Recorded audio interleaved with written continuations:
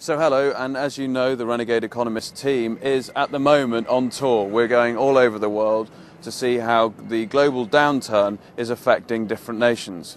Last week, America, this week, Pakistan.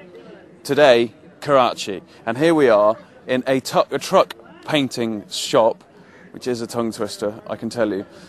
And the reason we're here is we were so enamoured by this truck art that we had to get to the bottom of A, what it all meant, and B, more importantly, who did it. They're the guys that do it, and I don't know what that meant, but it looked very funny. And what we're going to do is decipher some of the Urdu on these trucks, work out what it means, and let you know all about it. And I know what you're thinking. You've wanted to know this all your life. Well, don't worry, it's happening now. You look at these. I mean, if you compare your average Scania white English truck to this, I mean, lads at home, you've got a fair bit to do, haven't you? Look at it. The most creative a lot of truckers can do from a kind of an inscription point of view in the UK is write, I wish my wife was as dirty as this. Just walk further down this way, we can see where the magic happens. And this is it. This is it. This is the spray shop. This is the nerve centre of the welding department of this yard. That's the welder. I'm not a big fan of health and safety, but my gut feeling is that this isn't going to pass.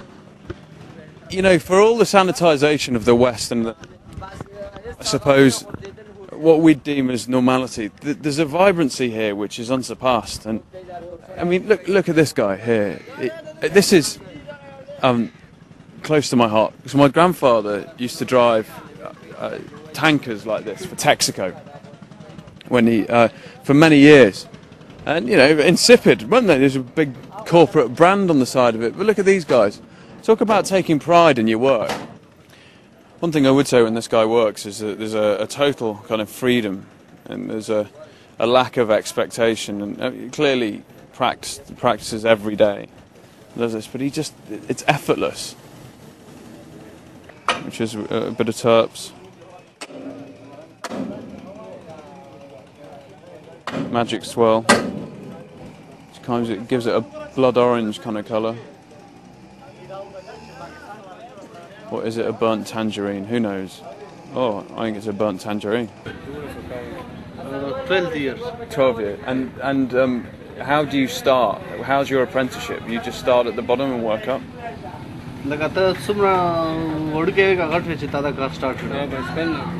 Maybe children his work started. So he started as a child. Yeah.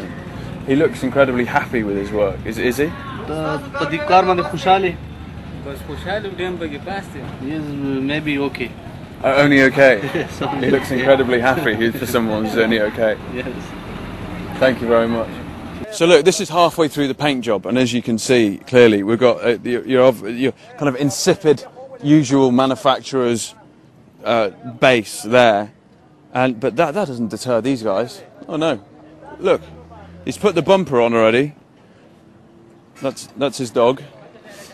He's put look at this. He's put his bumper on, and so manually, someone has to get down at night and open these when they want to put the lights on.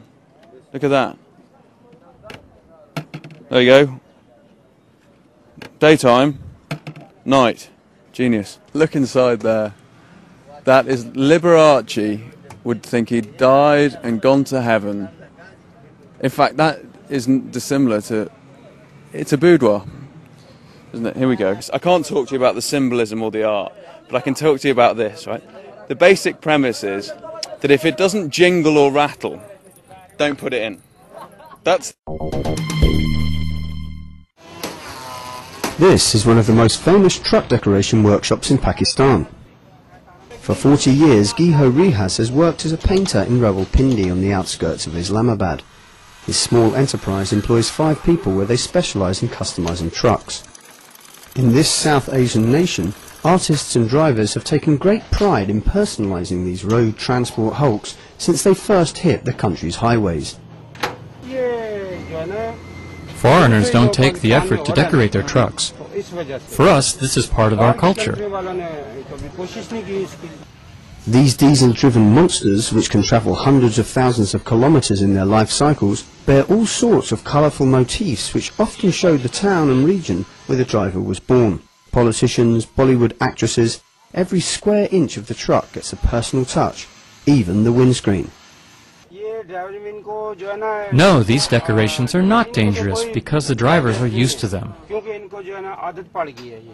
If you remove them, the drivers wouldn't be able to operate properly. The truck really has to stand out. It really has to glow. The police, however, fail to see eye to eye with the drivers and often stop them for breaking the country's laws on vehicle safety. Drivers are fined for overcrowding their windscreens with writing and pictures that could compromise their vision.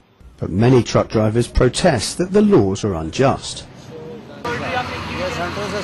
The sun makes the truck's decoration shiny, and I've been arrested for that. We can see the road easily from the middle of the windscreen. Take a seat, see for yourself. Despite the risk of police action and on-the-spot fines, the colourful tradition seems set to continue. In this country, where it can cost over $10,000 to decorate a truck, or 6 times a driver's annual salary, owners, it seems, will do anything to remain king of the road.